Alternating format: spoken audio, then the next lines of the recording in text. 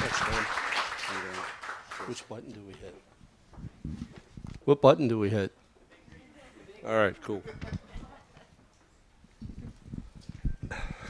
Thanks, Graham. Thanks, Monique. Thanks, everybody. I'm going to talk a little bit about data governance, data literacy, and data models. And some people probably recall, if you want to learn something, then do a presentation on it. So this is a little bit of discovery for me, and uncharacteristically have some notes because I want to make sure I make some points around this. But I think it's a good segue, because what Graham showed was, you know, the realization of our ability to use data. And that only works when you've got some level of governance and literacy around it. So I'm going to sort of go down the rabbit hole a little bit. You can imagine that any talk about data is like a spider web, and you can touch on a whole bunch of things. So instead of me writing really complicated slides, I let ChatGPT write some complicated slides. This is actually a pretty good description of data governance. But I look at it a little bit differently than the definition that's put out there, because as you can imagine, this is just a parrot, you know, looking at what's out there and saying, I've distilled it down to a certain point. I really look at governance like, are you sweating your data? All right, I saw some of the data that was shown in your slide, Graham, and I recognized that data because we sweat it, right? And it was part of building the PODS Golden Build. It wasn't just about building a data model. It was about testing that data model. Every table, every attribute, what goes in it. You know, what is in that version, and are we willing to post that to default, right? Is it accessible and repeatable? Every one of those pipelines is its own little data model with its own features and its own information. Can you do the same thing for every pipeline that you have? Is the data unified between systems? You saw an example. Man, it was great. I loved your presentation. Thank you. It's perfect. But, you know, can you verify that when I click on this, I can see all the documents that describe the entire life of pipe? Or I can see video that describes that. I was talking to Chad. He says, we're using satellite data that we get 4 times a year, right? So governance is not just a PODS data model looked at from a GIS person. How can I make that data accessible to my entire enterprise? And that means I have to sweat the details of every row, of every table, and every attribute. Is your data being generated, collected, stored, and distributed digitally so that we can access it with computer systems? All right, and do you have a policy for governance? All right, we can talk about all the fancy definitions of data governance, but if you don't have a policy, and I'm not just talking looking at the GIS folks, every system in your enterprise. So, and I forgot part of my introduction.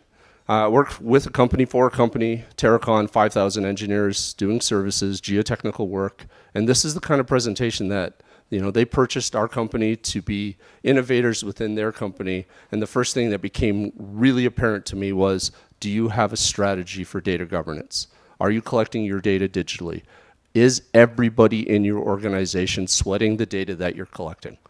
And that's a 5,000 person company that's cranking out 75,000 projects a year, right? So this leads on to the second point, which is data literacy. Again, ChatGPT, but not a bad definition. Okay, I'm tired of writing this stuff from scratch. It was really easy.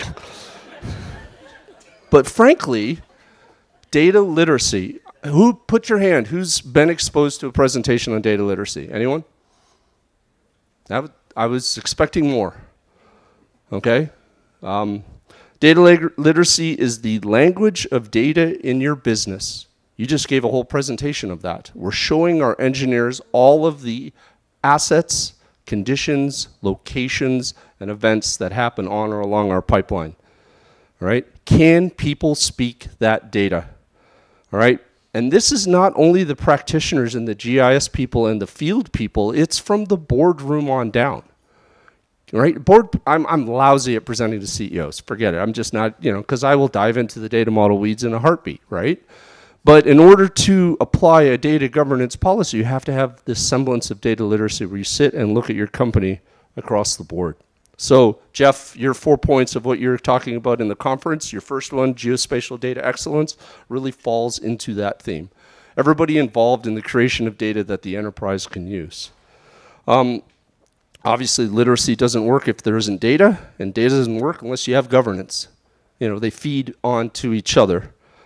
But if everyone understands the importance of both, then you've got a culture shift around how you're managing your data, right? I would suspect that a fair number of us are the GIS people working on a PODS database, and we feel somewhat isolated from the rest of the enterprise because they're all building systems that are specific to what they do. But I think that the idea of literacy across the board, understanding the data that you work with, is the who, what, when, where, and how of your data. And it becomes the key of driving your business. I'm talking about an engineering company, but I think this is fairly analogous to a pipeline company, to a vendor's company. You collect data, you manage data, you store it digitally for the long term that you can use. So really the question is your data culture the one on the left? Or is your data culture the one on the right? All right, difference between firing a person out of a cannon is a one-off, and you're not really sure how it's going to work.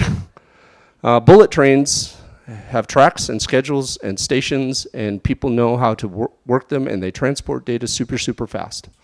And, I actually should admit, right, I was doing PODS for the longest time, thinking about, oh yeah, everyone's like totally committed to enterprise data management. I'm going to be like completely admit that 6 months ago, I'm like, what the hell was I thinking? Everything's about completing the project. I got my project done. I finished according to schedule, and that's it, and I'm done, right? And there's nothing wrong with that, but it doesn't build the value of data for the enterprise. Now, this is me focusing a little bit on a message to Terracon because they have tons of geotechnical data. And how do they move it from project-based mentality to product-based mentality, from one-off to enterprise, right? And there's stages of this. I'm not saying if you don't do it from the enterprise way, you're wrong, right? But the idea is that if you do a project, make sure you're building the data for the bigger good. At least that's my opinion, right? But I think if you're going to build value in your company from a data perspective, that's what you want to do. So, what's in it for you? This is the message that we're trying to give to the project to people.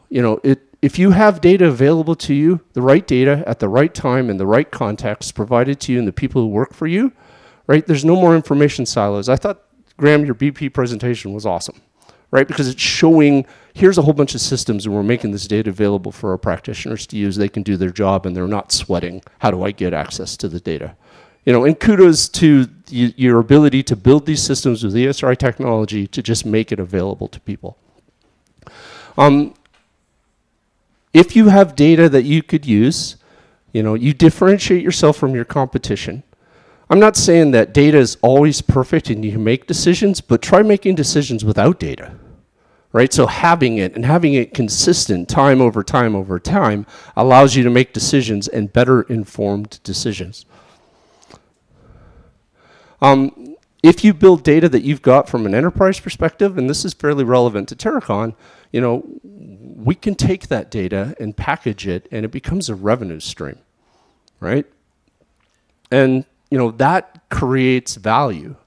And this message resonates with me because the company that we were purchased by is an employee-owned company. And, we can buy stock in our own company. It's a great thing. But that message of creating value that can be resold based on what the data you have is a very, very powerful one.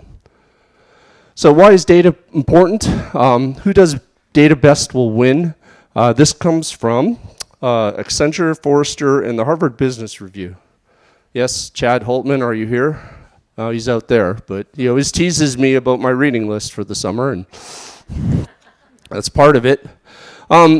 Data that you have that you can use makes you more efficient. You can repeat your process. You have more certainty and less mistakes. You know where you're strong or weak geographically. You already know where your pipelines are, so that might not be generic, but for the folks providing services, you know where you are delivering data and where you aren't. You can make decisions faster based on data. If you own enough of the data and it's of a specific type, you can set a standard. Or, as we've heard today, do the contributions to PODS and say, here's how this module should look because we're doing a lot of work there. And then you could use data to, dealing with problems using data. I sort of did the ChatGPT thing tongue-in-cheek, but I sort of didn't because it proves the point, right? It's a whole bunch of text written by a whole bunch of people, and there's a system that's reading it that can say, I can make something out of this. Now, if it told me what to present, I probably wouldn't have included it. And again, when you get data, and this is the cool part, and I'm seeing this, it's going to allow you to provide business opportunity and innovation. And I've got a bunch of statistics around that. It says for those 3 groups that did the work, 28% of the respondents didn't have a data strategy.